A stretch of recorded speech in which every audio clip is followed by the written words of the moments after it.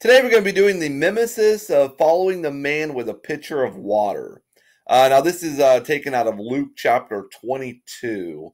And right off the bat, this here seems to be seemingly a very insignificant story until you really understand both Luke chapter 22 and the Odyssey in which they got this from.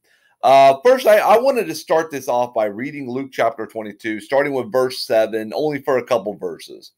This is a story in Luke where it's a festival of the unleavened bread, and they're getting ready for the Last Supper. All right, and the disciples don't know where Jesus wants to hold this Last Supper at. They're in a little bit of confusion over this.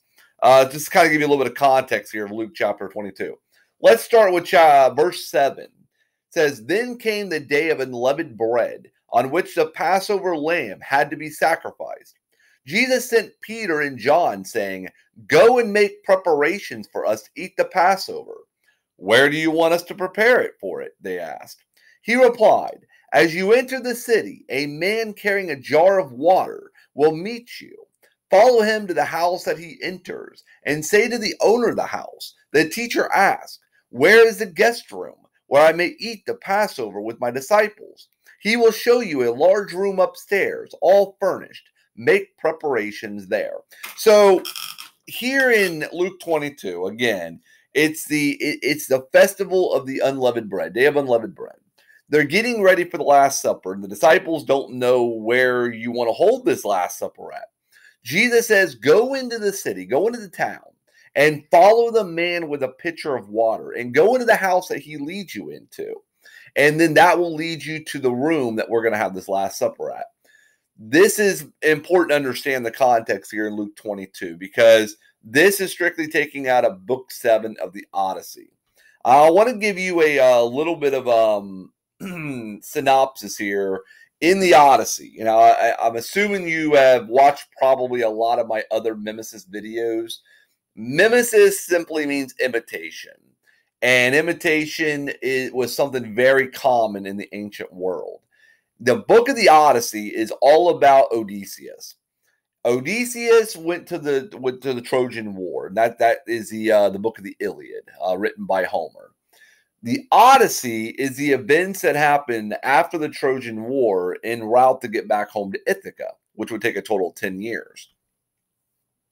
The Odyssey in itself is 24 books long. The first 5 books of the Odyssey is all about Telemachus, Odysseus' son, getting preparations to go out and try to find his father. Now, Telemachus and everybody believes he is dead and gone. He's not coming back. But Telemachus is in hopes of, if he can't find his father alive, at least get some clarification on how he died, where his body is, all that good stuff. That's pretty much what the first 5 books of the Odyssey is about, is a preparation. Telemachus would go talk to the old man Nestor. He'd go talk to Menelaus, other Greek soldiers and warriors, and he'd get information before his journey to go try to find his father, Odysseus.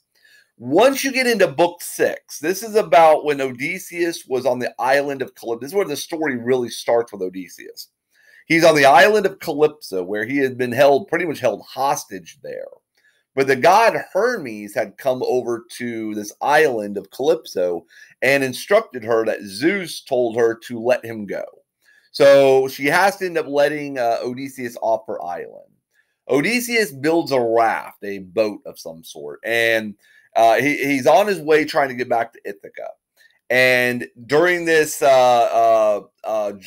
on the waters, the god Poseidon tried to destroy him in every way. His ship had wrecked, it crashed. He's in all kinds of distress. But he winds up on this island with the Phaeacians. This is where the boat had crashed down near the seashore. And he was able to swim to the island and get onto the island of the Phaeacians. And he ran into the daughter of Alcinous. Alcinous was the king of the Phaeacians, right? Nausicaa is his daughter. Nausicaa is the one that found Odysseus on this island and led Odysseus to town, to where her father, King Alcinous, is. King Alcinaeus is supposed to instruct Odysseus on what to do and where to go, and give him some food and water and all kinds of things that he needs on his journey. Treats him very well. So en route to the father's house, Alcinaeus, is where we're going to start our little topic here.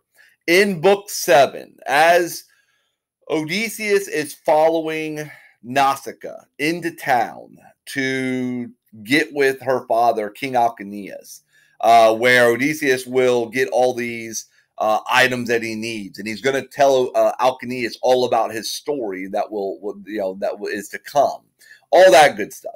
So as he is following Nausicaa into town, this is where we pick up the story here, and very early on in book 7.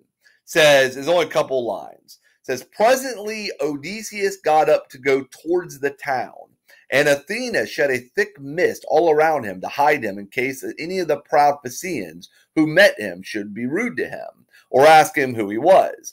Then, as he was just entering the town, she came towards him in the likeness of a little girl, carrying a pitcher of water.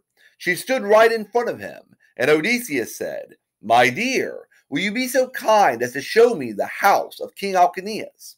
I am an unfortunate foreigner in distress, and do not know one in your town and country." Then Athena said, "Yes, father stranger, I will show you the house you want, for Alcinaeus lives quite close to my own father. I will go before you and show you the way, but say not a word as you go, and do not look at any man, nor ask him any questions." I stop right there. So, in the context of this story, Odysseus is following Nausicaa into town, but a little girl appears to Odysseus. Now, this is actually the goddess Athena in disguise, and Odysseus doesn't know where to go. He's unsure of what house is Alcinaeus. Where does he need to go for this? What room does he need to go? Just as the disciples of Jesus were unsure what house to go to, where to go, where this room was going to be. And Odysseus talks with this little girl, which is actually Athena in disguise, and she's carrying a pitcher of water. Just as Jesus tells his disciples, when they go into town, you'll meet a man bearing a pitcher of water. Both Odysseus and the disciples of Jesus are to follow this individual that has a pitcher of water. Why? Why are they following this individual with a pitcher of water? Because this individual, whether it's the little girl dressed up, the little girl that's actually Athena in the Greek story, or the man bearing a pitcher of water in the gospel story, the reason Odysseus or the disciples of Jesus have to follow this individual with a pitcher of water is to show them the way into the house of where this room is. Okay, and if you go on further context, the disciples end up following this man a pitcher of water into the room, and it leads them to the upper room where they will have the Passover.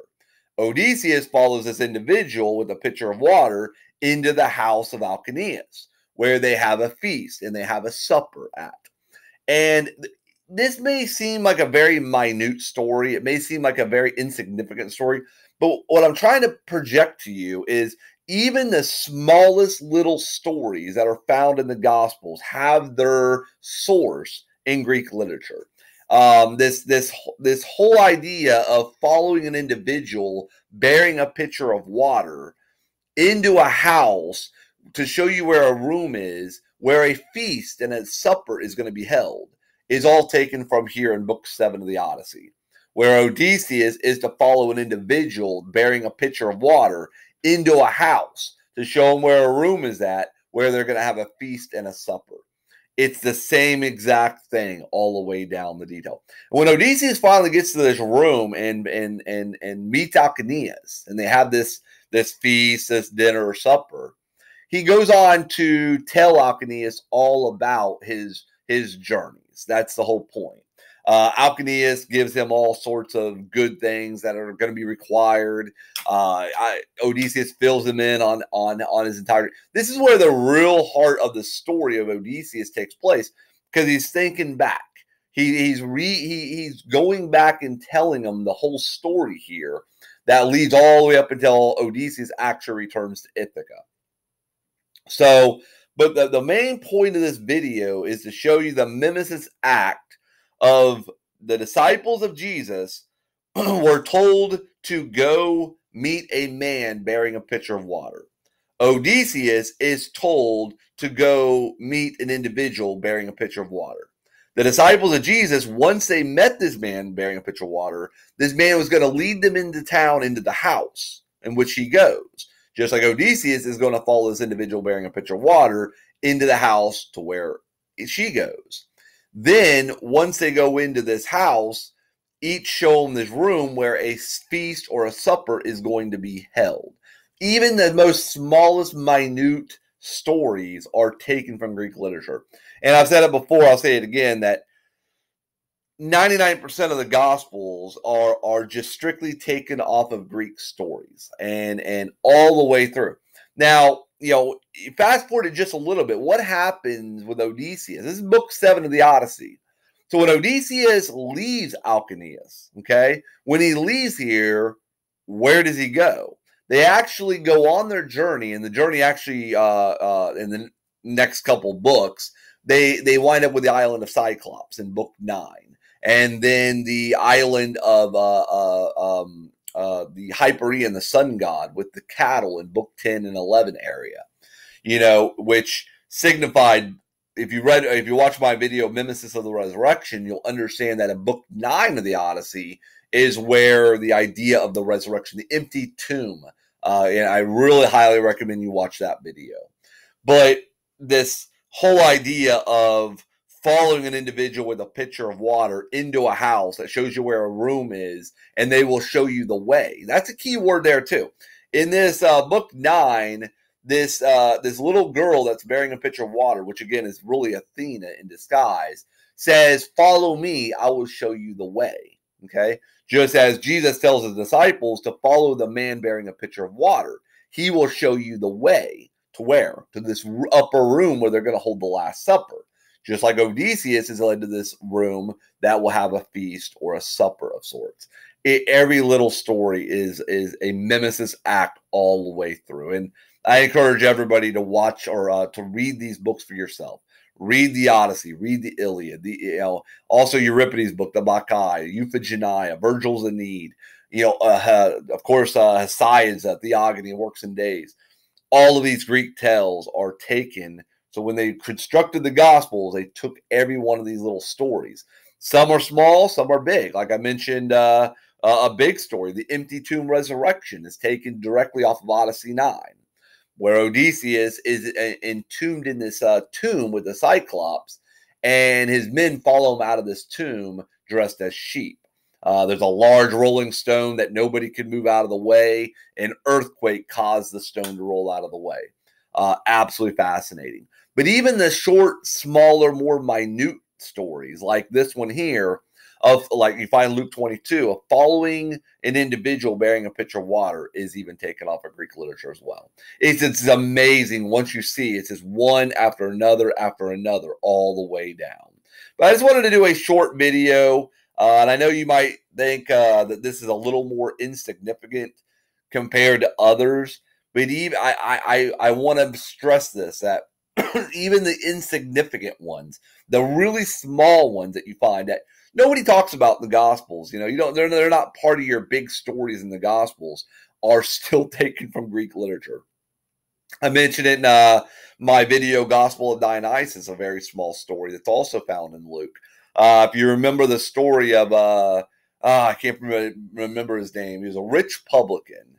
Eutychus or so, I forget the actual name of the individual, but he was a rich publican, a chief among the publicans, and he always wanted to see Jesus, right? So he went to where Jesus was going to be one day, and he climbed up a tree so he could get a better vantage point on Jesus as he passed by.